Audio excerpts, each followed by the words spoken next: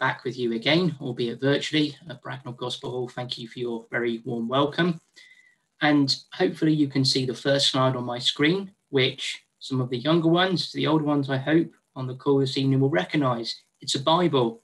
And I want to start this evening by saying this to you.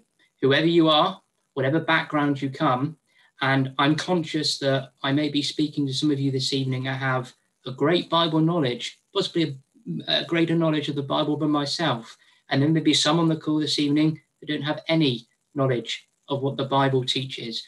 I want to tell you this evening that the Bible is God's word. The God of heaven has written the Bible for our understanding. And you see, the Bible is as relevant today for us as when it was written over the last 2,000 to 4,000 to 6,000 years or so. And there are many wonderful things that the Bible tells us. And I want to tell you that the God of heaven, the God of the Bible, is a God of communication. And he has revealed himself to us through the Bible. And the Bible tells us many great things. You know, it tells us about the creation of this world. It tells us how God created man and woman. It tells us about how disobedience and sin came into the world. But more importantly, it tells us not just about the future events that are going to happen in this world. It tells us about the Son of God, the Lord Jesus Christ. And the most important message that I want to share with you this evening, the message of good news, the message of God's good news, the message of the gospel.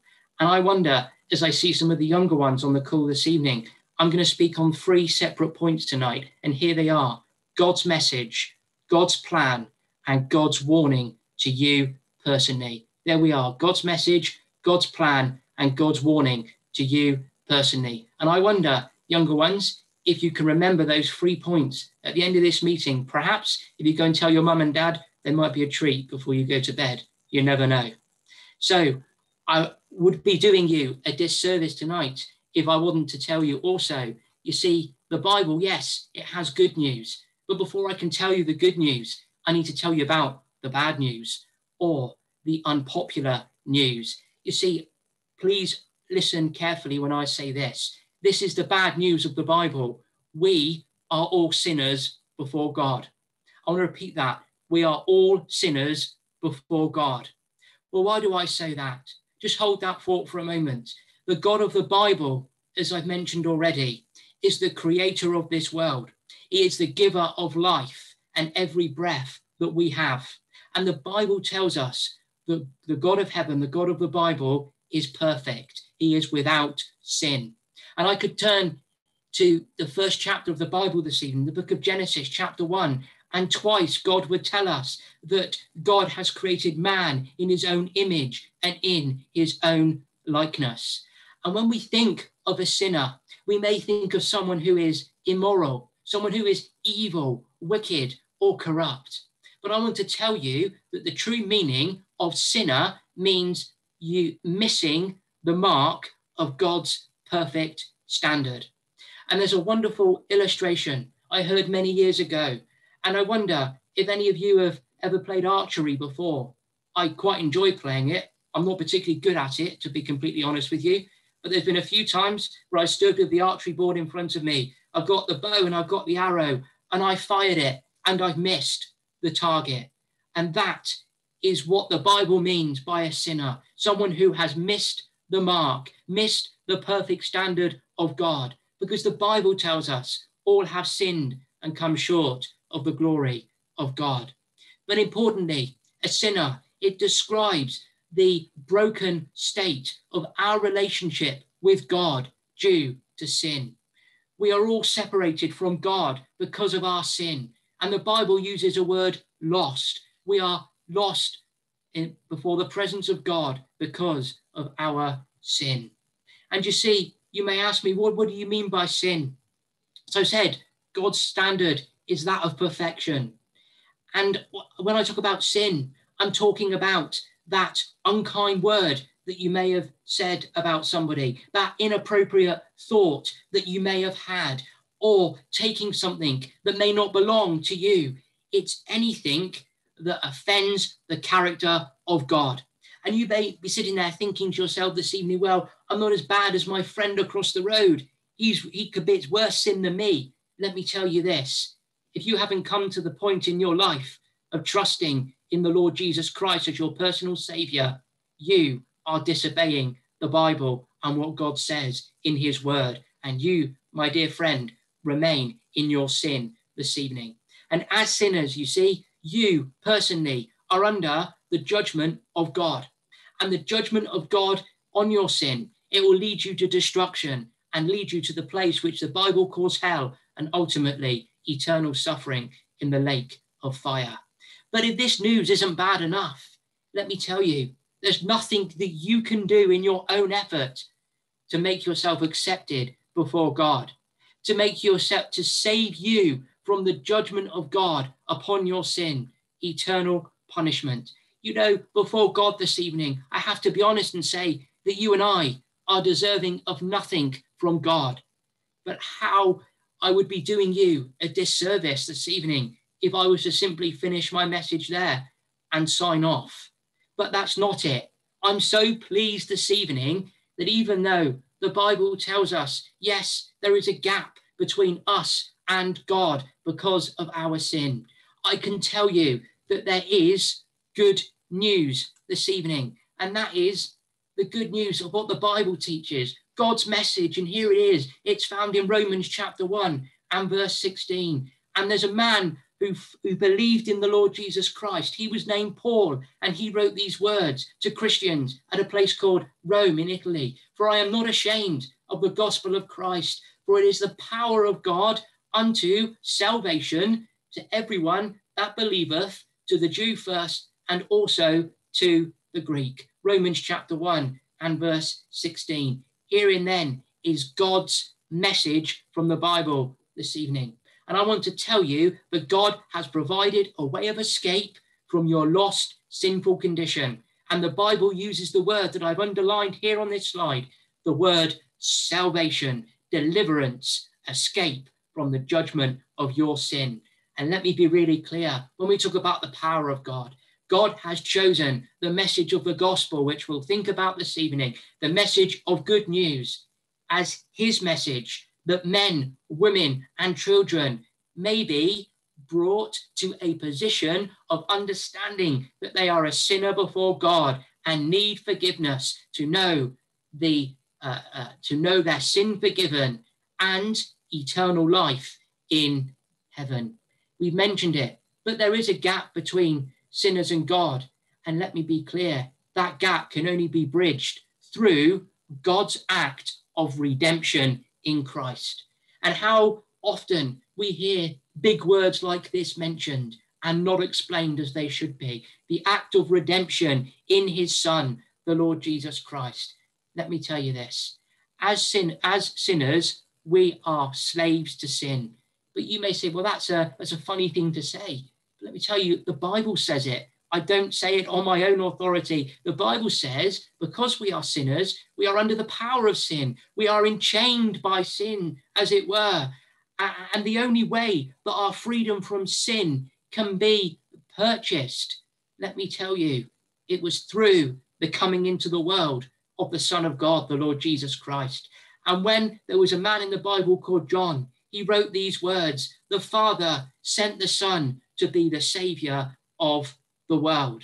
And the death of the Lord Jesus Christ upon a wooden cross at Calvary was the price that was paid to make our deliverance from sin possible. And that's the basic meaning of redemption. It's buying back something that is lost, and we're lost before God. And the good news is that through the death of the Lord Jesus on the cross, God has provided a way this evening that we can be brought back into a right relationship with God. And I'm so grateful this evening that the price has been paid for the forgiveness of my sin. And I want to tell you this evening, if you're a believer in Christ, isn't it a wonderful thing to be saved? Isn't it a wonderful thing to know the joy and peace of God's salvation? But you see, the death of the Lord Jesus Christ, that wasn't the end, because the Bible tells us 3 days after he died God raised him from the dead. The Bible uses the word resurrection. The Lord Jesus Christ came back to life. And why is that important? Well, the resurrection of Christ, it proved with full evidence that God's word, the Bible, is fully trustworthy, because God said that he would raise his son on the third day. The Lord Jesus, when he walked through this world before he died, said, on the third day, I will rise again. And when he rose from the dead, he rose over, he proved that he was the Son of God. And he proved that he had power over life and death. And let me be clear, because the Lord Jesus Christ rose from the dead, you and I this evening, through faith and trust in the Lord Jesus Christ, can receive the gift of God, which is eternal life in heaven. Why? Because Christ rose from the dead. He's provided eternal life that is available to you and I. And the message of good news, the gospel, yes, it provides deliverance from the slavery of sin. It provides escape from punishment, and it provides the acceptance before God that you and I require to be delivered from our judgment. And you see, my second point then really is this, and I want to be simple this evening. I don't want to make this message too confusing, because the message of good news is a simple message, and this is God's plan for us. And here we have it, Ephesians chapter 2 and verse 8. And this is a man in the Bible named Paul. Now, he was writing to Christians, those who had believed and accepted Jesus Christ as their Savior from sin. And he writes and says this, for by grace are ye saved through faith, and that not of yourselves, it is the gift of God, not of works, lest any man should boast. You see, here we have in God's word the perfect plan of salvation, the perfect plan of God's salvation. And God's perfect plan then, it is by grace. And what do I mean by that? Well, please understand from these verses that we've just read. Grace means undeserved kindness of God shown towards you and I. And you may say, well, why is that? Let me be clear. The God of heaven, the God of the Bible, your creator, is a God of love.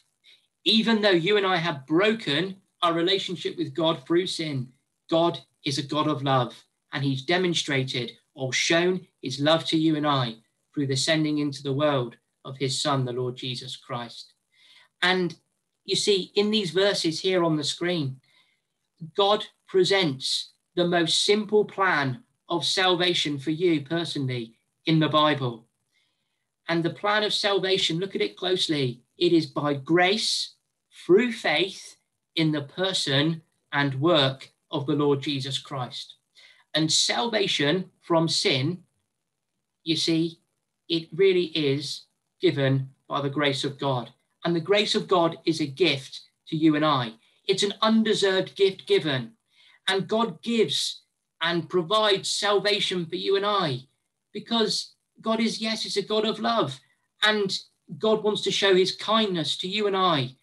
And we can be the receivers of that kindness this evening if we, but by faith, take God at his word and accept the Lord Jesus as our personal Saviour.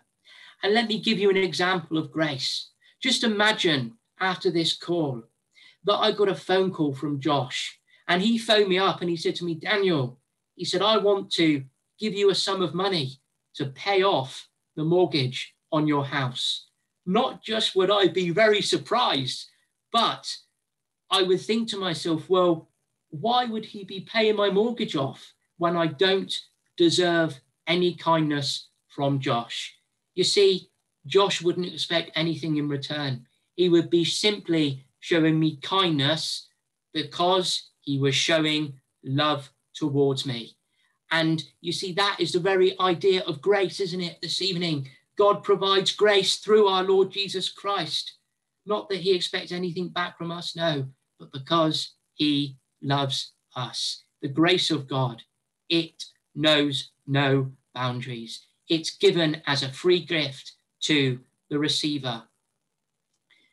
And the gift of salvation given to you and I as sinners, it cost us nothing. But the price of such a gift, it came, didn't it, at a great cost through the Lord Jesus Christ, who died in our place. But I want to be honest as well this evening. It's good to be honest before God. You don't deserve salvation. I don't deserve salvation. God gives us what we don't deserve, and that is true grace. God's grace offered to you through Jesus Christ on the cross. Grace and love has been demonstrated through the cross at Calvary. And I want to tell you about the cross work of the Lord Jesus Christ for just a few minutes. Only somebody who was without sin, only somebody who was perfect before God could be good enough to pay the price that our sin demanded before God. And when the Lord Jesus came into the world, the Bible tells us he had no sin. And the only acceptable sacrifice for sin could be that which was perfect. And the Lord Jesus Christ was without sin, and he was perfect before God. And we thought about redemption very briefly, haven't we?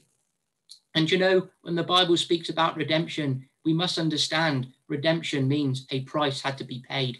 And when the Lord Jesus Christ died, he bled from his body, and the blood demonstrated a price had been paid for our sin. If we were to turn back to the Old Testament this evening, the Bible would tell us about many animals that were killed and blood was shed, that the people may have their sins forgiven. But lay hold of this. The Bible says, in whom we have redemption through his blood, even the forgiveness of sins, according, here we are, to the riches of his grace. Jesus' death was a substitutionary death. And what do I mean by that? Another great word in the Bible.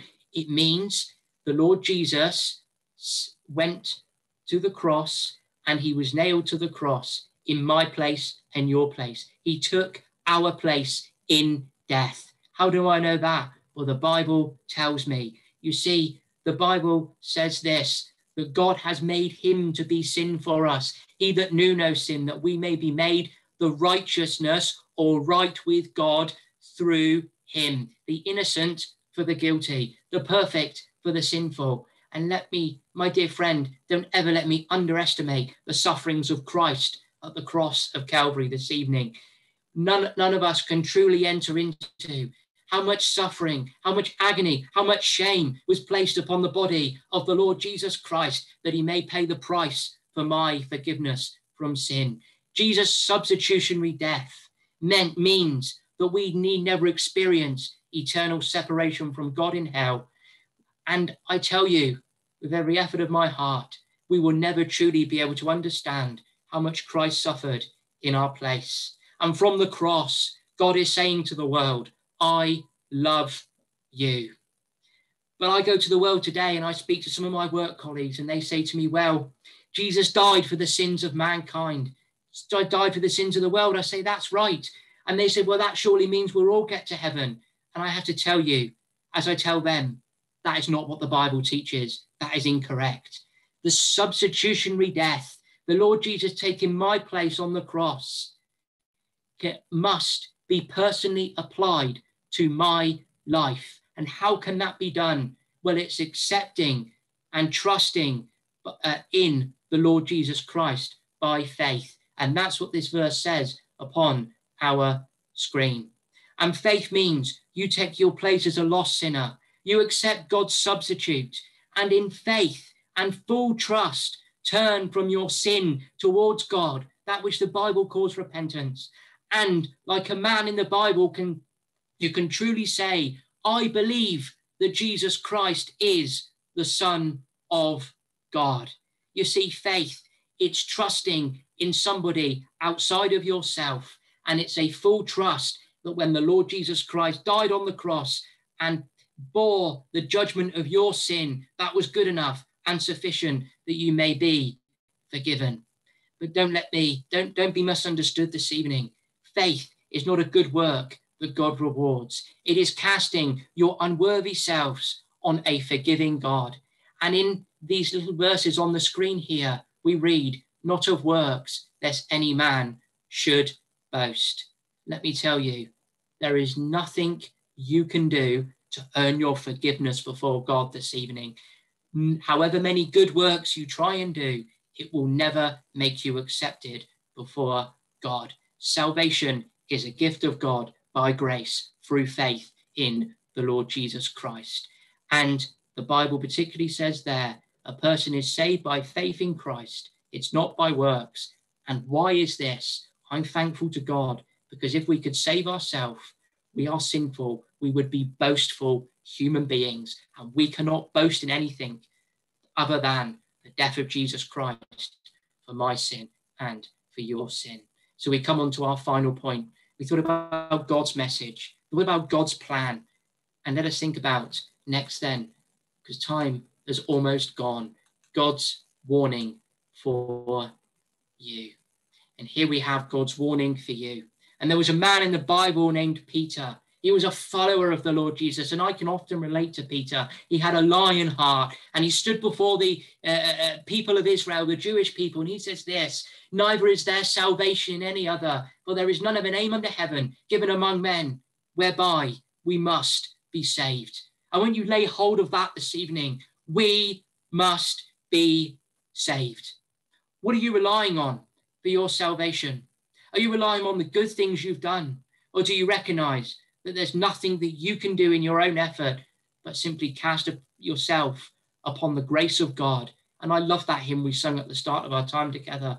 Wonderful grace that gives to me what I don't deserve. And none of us are deserving this evening, are we? And when we look upon this beautiful verse from the Bible upon our screen, this is God's advice to you. You know, we thought about grace, and the Bible says that the days which we're living in now is the day of grace. And that means that God's kindness has been extended to you and I. But let me be clear, there's going to be a moment when the day of grace will end. And the next great event to happen in the Bible is the coming of the Lord Jesus Christ to the air to take all those who have believed and trusted in him for salvation home to heaven. And God's day of grace will end. And I want to just make a solemn point. Nobody, not one of us knows how much time we have left in this life. There could be a moment when we could pass from time into eternity.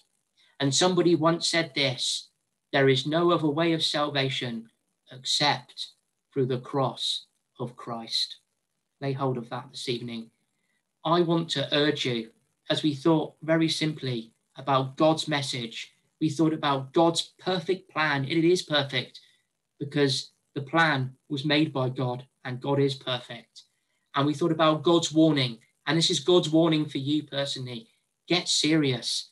Now is the time for your salvation.